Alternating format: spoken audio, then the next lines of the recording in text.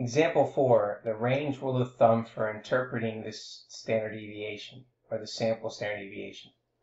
Now, using the 147 pulse rates of females in dataset 1, body data in Appendix B, the mean is 74.0 beats per minute, and the standard deviation is 12.5 beats per minute. We're going to use the range rule of thumb to find the limits separating values that are significantly low or significantly high, and then determine whether the pulse rate of 102 beats per minute is significantly high. Okay, so the first thing we need to identify is the mean. So we can see that the mean is 74 beats per minute. So that means mu is equal to 74.0. And then the standard deviation is 12.5 beats per minute. So we would say that S is equal to 12.5.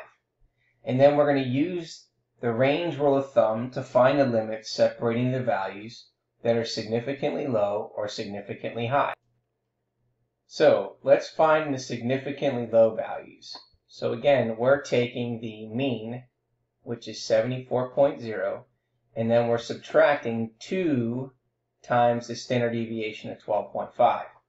So in our calculator, we're going to take 74.0 minus 2 times 12.5.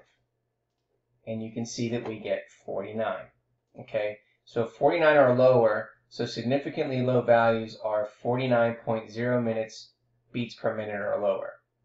Okay, now we're looking for significantly high. So remember that our mean is 74.0, and now we're adding 2 times 12.5. So let's go ahead and do that. So now we're going to take 74.0 plus 2 times 12.5. And now that gives us 99. So 99 or higher. So then we would say that significantly high values are 99 beats per minute or higher. So now values that are not significant or usual are between 49.0 beats per minute and 99 beats per minute. So now let's go ahead and fill that in. So you can see here that we have 49.0 here, we have 99.0 here, and 74.0 is the mean. Now let's go back to the question. The question asks us the following. It says to determine,